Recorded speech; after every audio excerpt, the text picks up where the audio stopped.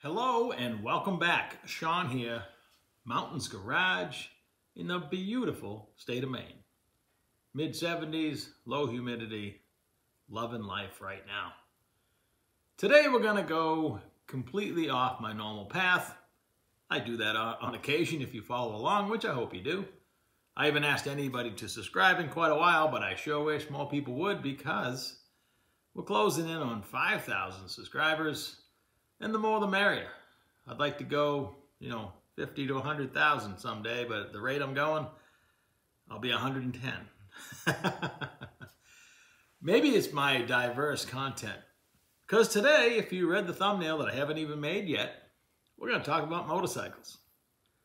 Let's start, briefly I hope, with my riding history. Or specifically the bikes that I rode.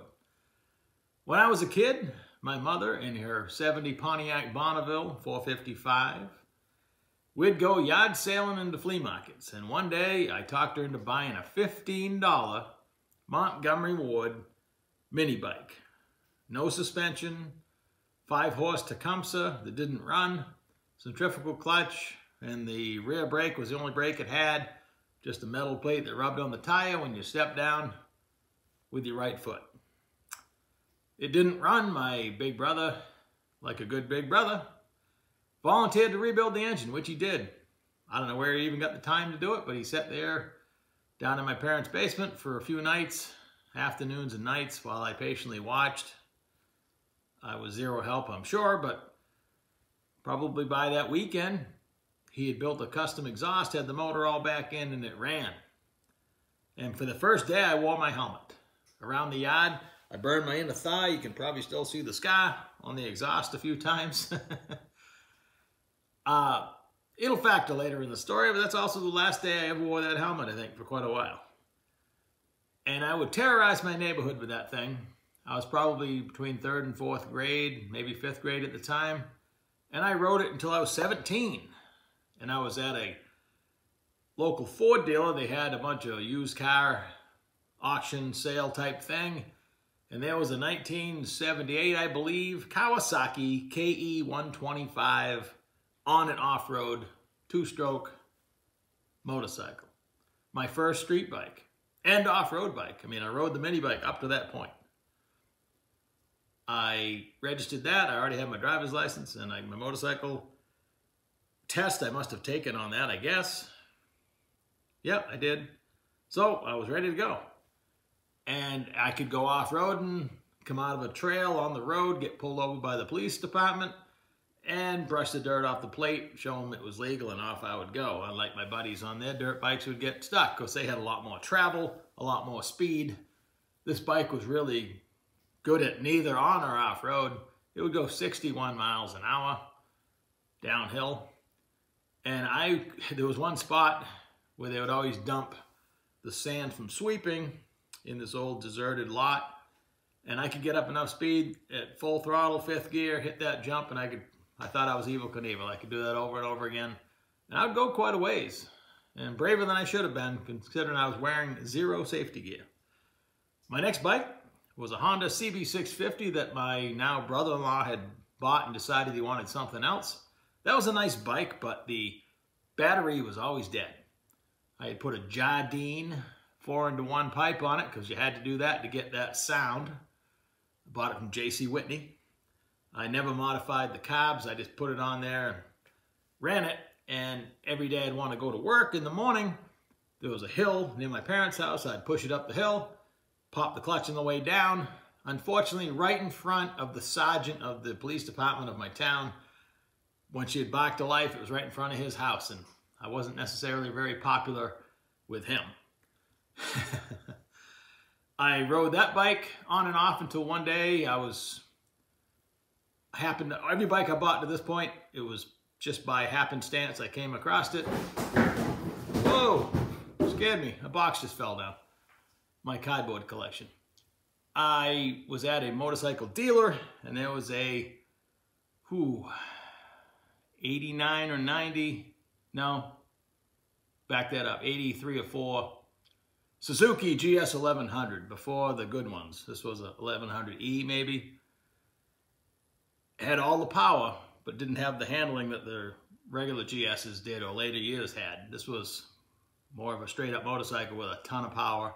I redid the carbs on that in the summer of 1990, put a 4-into-1 pipe on it. That bike was dangerous. You never knew when the front end was coming up. And I wore it wearing shorts, no shirt, slippers. Stupid. Absolutely. But I lived through it. And eventually sold that when I moved up here. I actually had it up here.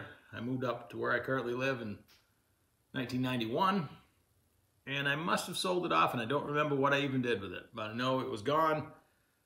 And I was between bikes, which I hadn't been since my mini bike days. It would always go one bike to the next. I would improve my bike, situation just by luck, and then sell the other one off to hopefully pay for most of the next one. So I was messing around with four-wheel drive trucks. I had gone drag racing up at this point. Had sold everything to buy my house. I didn't have a lot of money. First-time homeowner.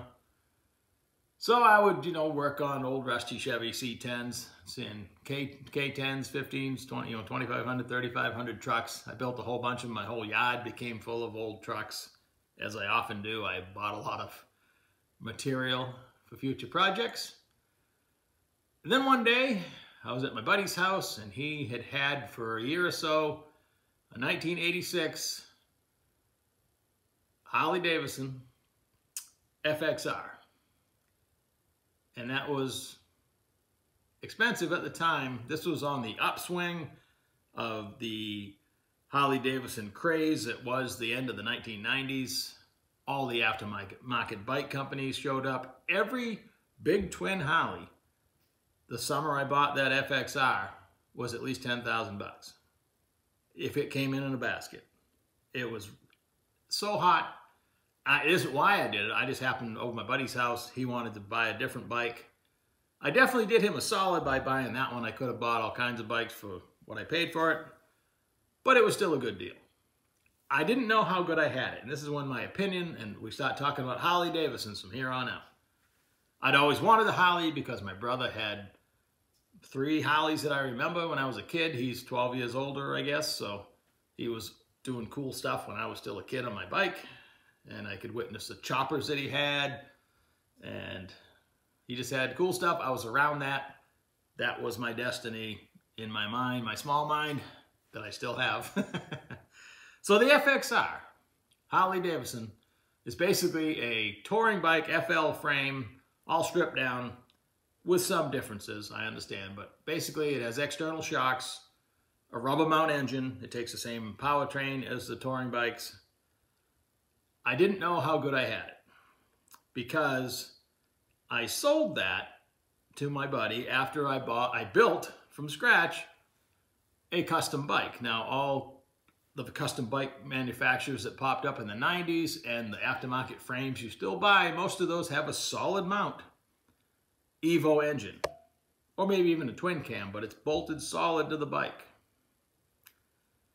That is okay if you're not going very far.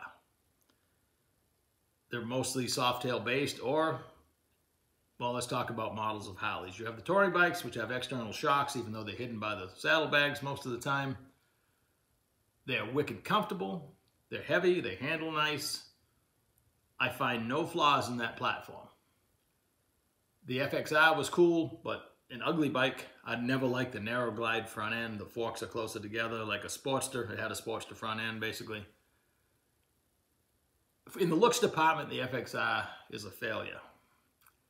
Softail, definitely the coolest bike Harley ever built. They handle nice. They have 30 plus degrees of rake. The seating position is low. The gearing is good.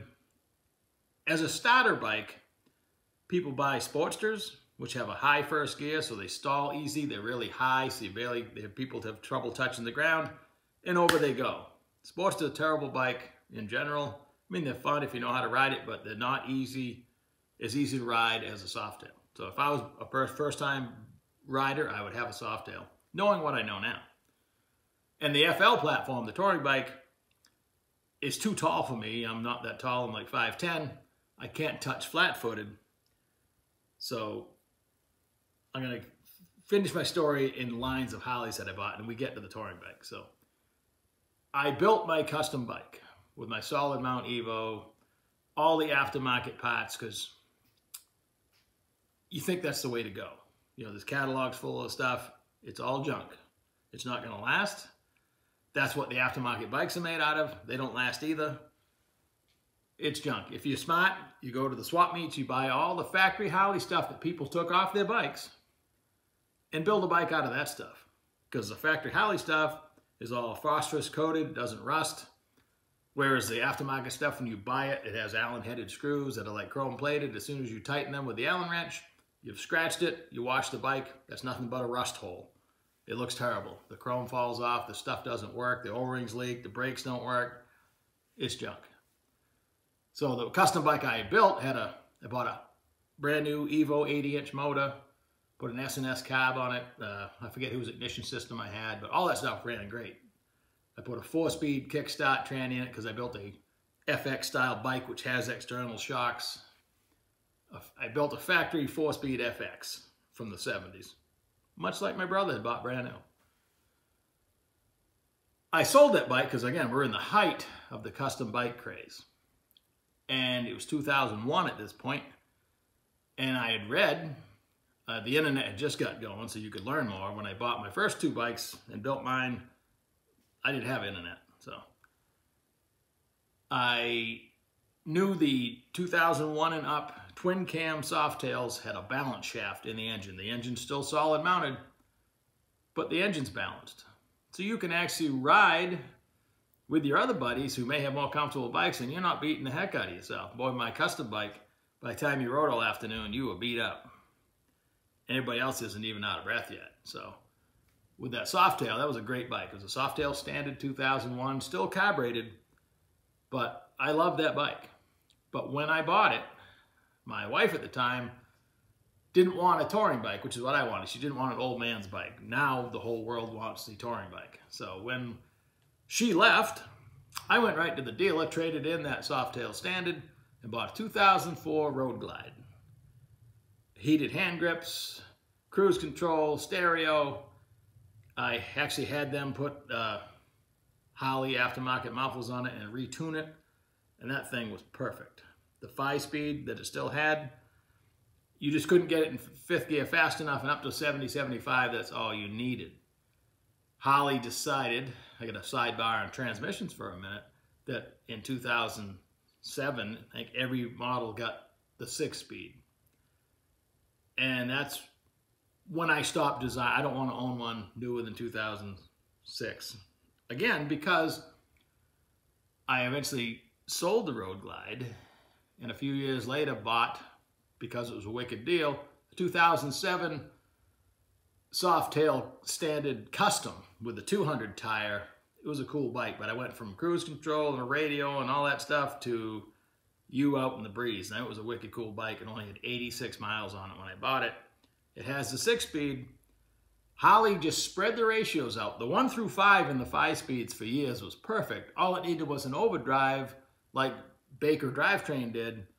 They sell a 5-speed with overdrive, so a 6-speed with over. They also sell a straight 6-speed, but Harley went with a straight 6-speed. They spread the ratios out. 6th gear is still 1-to-1, but it's useless below 65 miles an hour. The bike just sits there and chugs. The compensator in the primary is just chugging the whole time. It's gross. So you ride around in 5th gear, which isn't 1-to-1. That's not efficient. That's not smart. I don't want anything to do with that. I know Baker Drivetrain did sell a different primary sprocket to help match the Harley transmission to what they did with this straight 6-speed, which might make it better, but all they needed to do was put an overdrive on the 5-speed if you felt you needed to cruise at 75 plus miles an hour out in the desert. Where I live, I don't need the overdrive. A 5-speed is perfect. So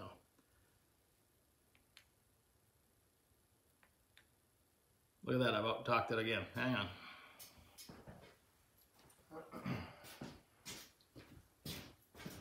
And we're back. I fixed it. I gotta stop talking so much. This video is already longer than I expected. So my last bike was the Softail Custom. And I sold it when I fell in love with an old moped that I never bought. So the bike is gone. I don't have a bike right now. And it just so happens, maybe I saw it on a marketplace and clicked on it. And what I learned was, well, new bikes are ridiculous. I don't want anything like that anyway. I want like an 01 or 99 to 06. So it's fuel injected, 5-speed, probably a touring bike, but I'd consider a Softail, even a Heritage, which is a cross between, it looks like a touring bike, but it's still a Softail frame. But ultimately, the touring bike, the bagger, as they call them, is where it's at. Man, used prices are down right now. Now, most of your touring bikes will have 30 to 50,000 miles. If you shop around, you can find one with less than that. Most of them have over 100,000 miles. I saw one with 350,000 miles on it. I told the guy that belongs in a museum. I've heard like Harley buying them back with $500,000 on them just to see how they made it that far. So I believe they'll go the distance. It's nothing to worry about. So you're looking at a 20 to 30,000 mile touring bike of the year, early 2000s up to 2006. I've saved 150 something on my Facebook Marketplace save feature. In the last week, I've saved 150 of them, like I said. All less than 5,000 bucks, or right around 5,000 bucks. So that's a long ways from the mid-90s, where any big twin, which is what every Harley that's not a Sportster is called, that's hard to believe. But new, forget it. I mean, they're $30,000, $40,000. And all the aftermarket bikes, if any of the companies are still going, which I have not done any research, it's surprising if they are. They were all based on rigid mount, Evo type engines, and they're all built out of aftermarket. Some companies were better than others, but most of those are worthless. I mean, people try to get some of their money back for them because they were really expensive at the time. A few years ago, well, I guess technically the last bike I owned was a Big Dog, I think it was, had a 113-inch motor, the Baker 6-speed with head overdrive. It was pretty rough. I had traded, what did I trade? Oh, an old Chevy body that I had, 33 Chevy, 3123 Chevy. I traded even for that bike, and I traded that bike for the International pickup that I had for a while. So it was just trading bait is all it was. I didn't keep it and fix it up. And I don't know if I even need a bike right now, to be honest with you. I don't go anywhere to speak of, and if I do, I'm usually on a purpose. Like I need a truck or my car, or I'm taking somebody with me. So and while I'm shopping for one, I don't know if I'll buy one or not. Even though the prices are down, it's getting closer to winter time, they probably only get cheaper. But if you're looking for a used bike right now, man, there's some deals out there, because I don't know anybody that even rides in groups anymore. It used to be fun. You get together with your buddies. Eventually it became what I joked is, instead of the expression ride to live, live to ride, it was ride to eat, eat to ride, because all you do is ride to a restaurant and spend all afternoon arguing over who was going to pay for what on the check. But it's still good times. Riding in a group is, a challenge sometimes, but it's also fun. I learned I don't like being in the lead. If I'm going to ride in a group, I don't mind just being in the back, and you can just kind of follow. As long as you don't run into the bike in front of you, you're doing all right. And you can shut your brain off, and it's somewhat safer because, man, as you know, with cell phones and stuff, it's not safe out there. So I've never been down on a motorcycle, but I had one crash. I hit a deer at 65 with my wife on the back, Memorial Day weekend. I forget the year, right around 2010. And I just realized talking right now, my wife hasn't ridden since. And it wasn't traumatic that she didn't want to. It just never happened by the time I fixed the bike. I pulled the fender off the tire. I'm going 65 in the dark. The thing steps out in front of my headlight. Now, I'm riding my Road Glide. In the full Farron, I'm with two people on the back. I'm 1,200 pounds of bike. Hardly even felt the deer when I went over. I aimed for the middle of it. I had no choice. I don't remember touching the brake. The next day, the skid mark was 80 feet long with the rear brake, because I was trained to always skid with the rear, of course. Don't grab the front. everything that should have happened with probably some assistance from above, I skid. I hit the thing right in the middle. I went over it. I remember the hooves hit my leg and scratched my saddlebag a little bit. It pushed the fender in on the tire. And I coasted up under a street light, the only street light for miles. The guy behind me pulls up in the car and says, "You know you just hit a deer?" I said, "Well, I got a pretty good idea." So I walked back to look for it.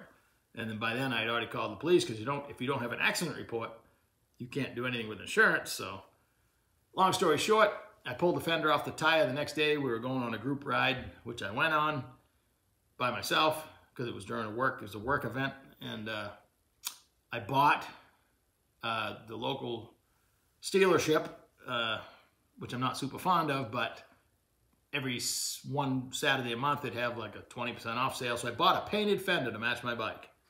And I basically bolted it on there, and that was good to go. No other damage. The fairing had moved around, but I had it off before, the big Road Glide fairing. Put it all back together, no damage. And you'd never know that bike would ever hit anything. So, but 2 years before this accident, I realized, I developed somewhat of a bald spot. If I'm going to cover my head with something, why wouldn't I cover it with a helmet? Now, my state, in Maine, you don't have to wear a helmet. I chose to start wearing it 2 years before I hit the deer. And then, if my justification for having a bike all this time was to ride it to work. I had to be to work by 6 a.m. So even on the hottest of days in the summer, when you're riding at 5:15 in the morning to get to work by 6, it's cold out. So if you don't have saddlebags and stuff to put your gear in, if you don't want to wear it on the way home, you got to wear it on the way home as well. So I just got trained, even though whether I had bags or not, I wore all my gear all the time. I was dressed to hit the ground. And fortunately, I never have. I came close.